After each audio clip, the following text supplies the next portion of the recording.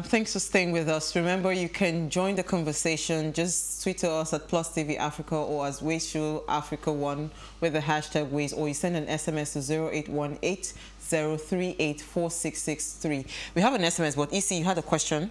Yes, the question is, most families or most people from the background of being abused or pained in one way or the other tend to find an outlet to let it go, which is based on the last thing you said, based on the fact that most parents or most people that have been given pain have the outlet of having to give out pain, because that's the only way they know how to express. Hurting people hurt others. That's the only way they can express themselves. So is it possible that generally that people that have gone through these pains then tend to give it to others generally? Oh no. There's a tendency for everyone to do that until there is an intervention. And usually interventions of all sorts happen. Intervention can be someone having, a spiritual experience. It could be someone meeting up with an aunt who, takes them out from family, tries to educate them, or then meeting that teacher in a college, in a whatever, who becomes a mentor, begins to help them reading a book that is totally moves them to, sometimes people read books and nothing happens. Or them just going to this, religious festival or conference or something. It could be just them doing some reflection or having an encounter or a significant emotional event or experience happen with them, and then something shakes them up or moves them, or they have a near-death experience, or something happens all by themselves or they go for, of course, a course, or they see a professional therapist or a psychologist, a medical doctor, what they call them now, psychiatrist. Psychiatrist, okay. If there's an intervention, these patterns can be stopped. But when there is no pattern, what happens is this thing just goes on and goes on. It shows up in different forms, But some people get to break out, some don't. Largely, most people don't. Okay, so we have an SMS here. Someone says, hello, Ways. How honest can you be with friends in situations where you really need to be upfront on something and not willing to lose the Friendship. Talking about honesty, I think sometimes we're too quick to give out information to friends. I often have this theory of, if you have read the Bible, the temple is divided into the outer court, the inner court, and the holy place, or the Holy of Holies. Some friends are on the outer court place. They are in the veranda of your life. You don't need to be giving them bedroom information, inner court or Holy of Holy information. You meet people, hi, hello, hi. That's not when to tell them, oh, I killed someone, I had an abortion or something. No, you don't do that. So trust is supposed to be earned. When people with the last information, you know that when you hear what people say about people with related subjects, what they say about some other people's events, what they say about different things, you will know, can I trust this person? Right. Are they judgmental? Are they accepting? Are they proving they're wise and stable? Are they temperamental? These things we will see. People can't pretend for too long. Exactly. You would see how they are responding, you see how they are reacting, and then you can know whether you should trust them or not. The thing is to pay attention and observe what's going on with the people who are around you. And as you see them react to other people and to what you are saying and what is going on, you will know if you can trust them further. But don't take people from the outer court or from the veranda of your life. Just take them straight to the bedroom. Just take them straight to the bedroom. There's no prescribed time. But there's that thing they have called, to earn it. Sensory acuity, observe, pay attention, and let people. But, okay, so innocent now. When the age of social media, everybody is very conscious of what people say about them. And frankly speaking, I don't care what you say about me online. But I realize that why people are committing suicide left, right, and center is because they're very conscious. And I wish I can drum it into the ears of people that, honestly speaking, you think that the whole world will come crumbling. Especially the younger ones. News, no matter how bad it is, that they've said you committed maybe murder or whatever, it will only last maybe a week. That's the maximum. The trend. Another thing will come up. Something else will trend in another maybe. In fact, you can only trend maybe for an hour. Yeah. That's how I feel. Or a so day. how can we help people rise above this fear of, oh, the whole world will know, the whole world, what will people say? Well, because I believe that people are very conscious of what other people say about them. And that's why they are under this pressure, to want to please people. And this is why people, are falling into this depression and staying in toxic relationships. You don't want to build a fortress or a place of safety only when the storm arrives. You want to build it before the storm arrives. Everyone who is at this table right now, someone who's viewing the program, is either in some crisis or is about to go into a crisis or is just coming out of a crisis. And if you're coming out of one, you're going to head out to another. Absolutely. Someone is in degrees. And someone says, you know, to be troubled is to be human. Once you're a human being, the day you wake up and no trouble around you, check out. You may be in a box somewhere going to 6 feet below. Just check, just be sure. You know, but to be human is to be troubled. It's to have a lot of stuff happen. And like she said, who I said, it's right. Things trend and then they fizzle out. Things trend and they fizzle out. But it's not easy to say that because there are people who don't understand this. But to surround yourself with a good support system, good friends who will give good counsel. You know, don't listen to just one person. Have 2 or 3 people that you can say, hey, I want to check this up with you. I want to check this up with you. And so to prepare for the storm, you know, build yourself, read widely, know a little bit of everything. Not so much of everything, but know a little bit of everything. Be your own person. Know what your values are. You know, that's so key. Most people, especially in this part of the world, do not know their values at all. Who are you? What are your values? What's your identity? What makes you you? Because when you know that no matter what storms, you know, come around you, self-mastery. It's first self-awareness. Awareness before. Because there's no sense of self-awareness with many of us. So we're like, you know, any wind that blows, we go with the tide. Go with the tide. That's especially younger people. Unfortunately, peer pressure is not just for young people today. You know, we're putting our kids in schools because our neighbor, you know, is done that. So we have to go to this vacation because the other neighbor. So do you think that has to do with the mindset of the individuals who happen to be in we are a society in crisis. I think we are living in denial of the crisis that we face.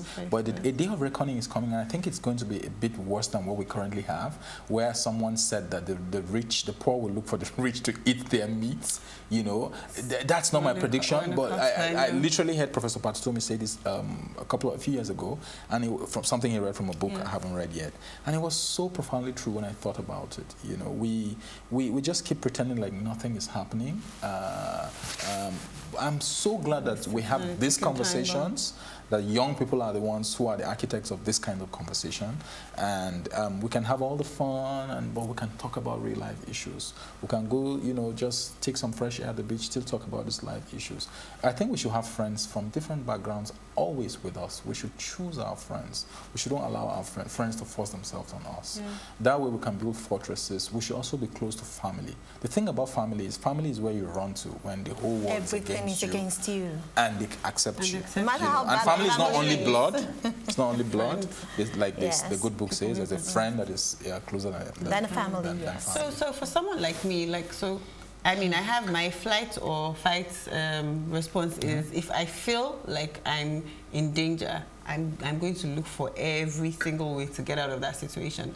And to me, that's how my mind works. I don't know how come I've become that way, and I can't understand when people are in situations and they're just unable to get out of the situations, because in my mind I'm thinking, if you're uncomfortable, why are you staying there?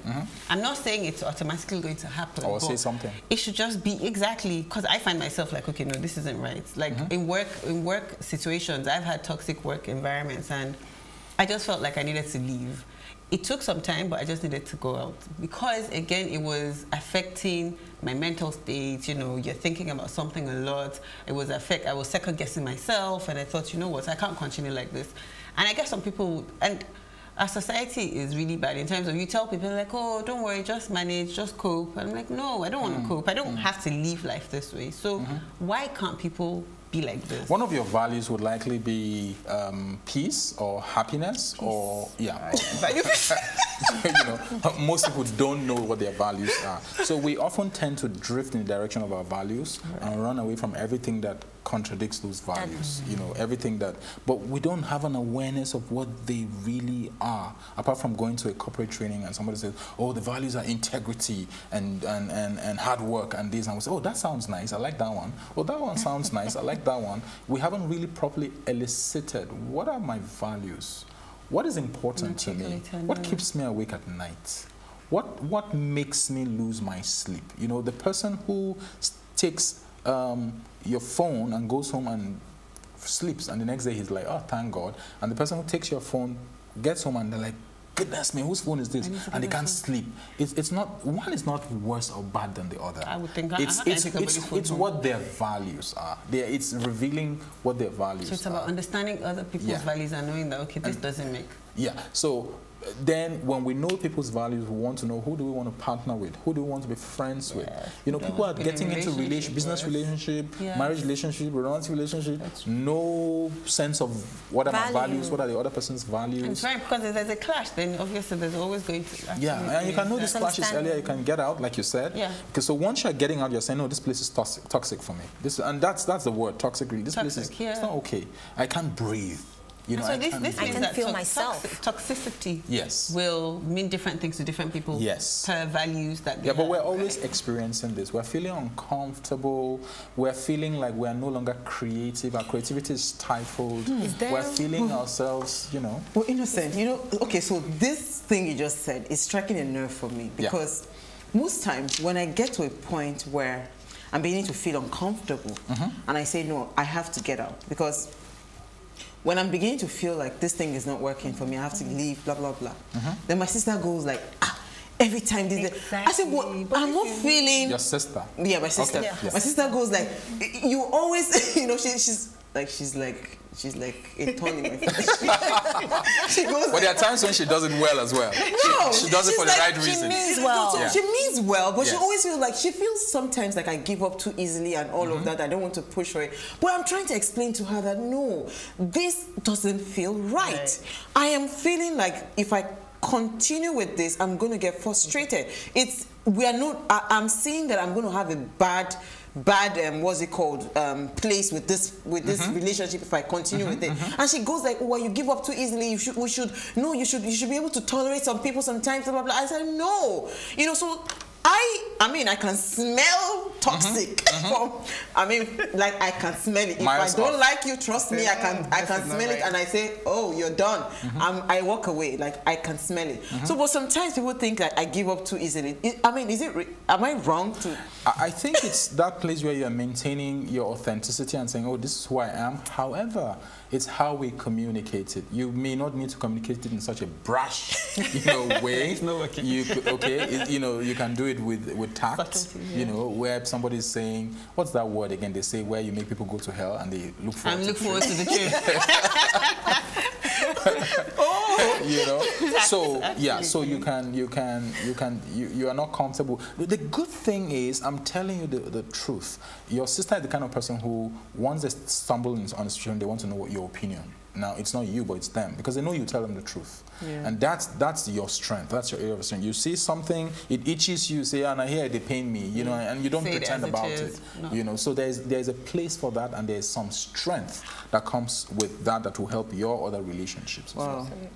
So we have just one SMS just came in now. So let me quickly take it. This is from Joss. Okay. Josh Saya from Joss says, how can one detoxify his mind from some of the harshest situation he faces, even when it seems like he's tired? He's tired of all, and everything seems not to work. A place of learned helplessness, actually. I don't know if I can. Learned helplessness is basically you are in a place of addiction where you are in a behavior, like people who smoke have learned helplessness with smoking. That's the only way they can deal with some pressure. They have to smoke, and they don't even know when they smoke, you know, or people take substances, or people who are addicted to relationships and they can't break out and all of that. Basically a place of addiction is learned helplessness in psychology. So how can they the first thing is what you said with your sister. Pull back, you know, apply some brakes, pull back, pull aside. Pulling back may mean you need to give yourself time to listen to yourself. You know, listen to yourself. We have one very good gift from God that we mostly don't use. It's called intuition. Listen to yourself. Listen to, how do I feel about this? You know, it's your intuition that makes you say, no, I'm not okay with this. I need to leave this place now. I don't need this right now.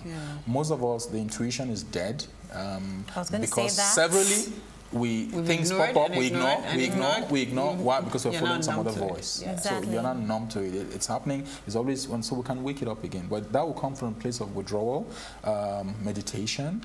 The year is ending. Take some private time to do some retreat. Retreat is not prayer and fasting. Retreat is step aside, fast from all the talk.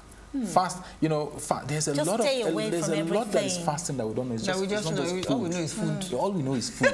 Fast from social media, exactly. Absolutely. Fast from television sometimes. Fast from all the wahala. Wow, there are so many messages coming. Someone says, please, how can I get help? I am in a toxic relationship currently, and your program has really touched me. That's Tolu from Lagos. I think we'll probably send your details to Mr. Usar. I don't know. Yeah, but basically, a lot of these people know, and knowing that and saying that is the first step. Yeah. So at least they're recognizing and accepting that there's a problem. Acceptance. I'm sure that every one of us, without coming here, we know someone that we can talk about stuff. Yeah. The thing is that Exactly. sometimes we don't like what they will say to us. Wow.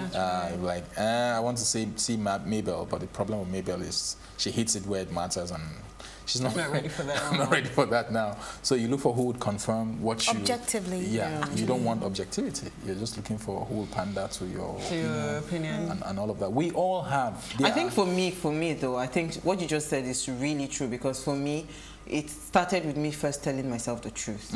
When I told myself the truth, every other person, you know, see, I'm so stubborn until I tell myself the truth before I can truly get help. If you're not ready to tell yourself the truth, no matter what anybody says, it doesn't matter. Yeah. Yeah. That's how it I works want for to say everyone, one thing. really. There are some cases of, let me use this quote first. Still water runs deep, you know. Some people, they don't say anything, they don't do anything. Out of the blues, you just see them walk away without even saying anything. So what do you make about people like that? Well, people, the people are different. You know, people are different, and I think that we need to be able to encourage differences and accommodate differences.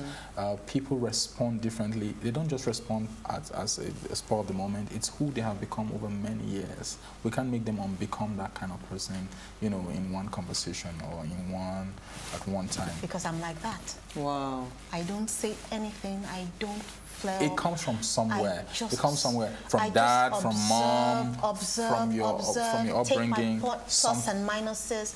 Before you say poof, I'm out. Okay, so it comes from You dad, wouldn't even know mom, what I've something in done. school. You wouldn't even know what I've done. You keep asking what happened.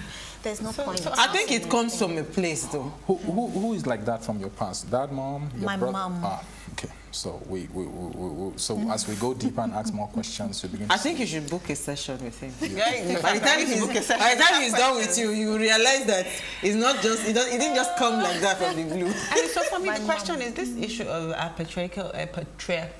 We don't have time for patriarchal. Oh, that's a shame. in Nigeria, patriarchy. It's deep. It's deep. It's really deep. sad. It's deeper, and but in a nutshell, Innocent, what do you think you want to pass with? You know, for anybody out there that is just dealing, how do you want to, you know, leave them? What final words do you have for them? Vent, talk. Talk, create space, be alone, away from the situation. Talk to people who are objective, who can, whatever. If you need to pray, pray, but, you know, get out of the situation sometimes and observe what's going on. Ask for feedback from friends who know about your past, your creativity, your yanga, you know, how you used to be. Ask them if anything is changing about you. Get people who would always give you honest, genuine feedback. And Yes. like Ua said earlier, be brutally honest with yourself. Be brutally look at the man in the mirror, the woman in the mirror, and tell yourself the truth. Check out what people are saying about how are you dressing these days. Are you becoming more of a withdrawing person? Are you taking? Have you become even louder? Sometimes people think just mask to mask everything. Have you become louder? Do you want to just move into groups and situations and people without, you know, checking? Thank you so much. Oh my God, more messages are coming, but we're sorry we cannot take it. Can I quickly take it? That's from Benin. Please, at what time do we stop assuming that our lovers will change as per getting better? That's Papi from Benin. I'm sorry we can't answer that question. So So thank you to everyone that has sent in their SMSs. We'll try to answer you probably offline. So catch a repeat broadcast of this episode 3 p.m. tomorrow, and watch all our previous episodes on YouTube. Go to the link Plus TV Africa, and remember, it's always good, like he has said, vent, say whatever it is, but just find a way to get out of toxic relationship, because the end is usually not nice. See you tomorrow, because we're really out of time. We'll see you tomorrow at 8 p.m. live. We love you guys. Bye. Bye.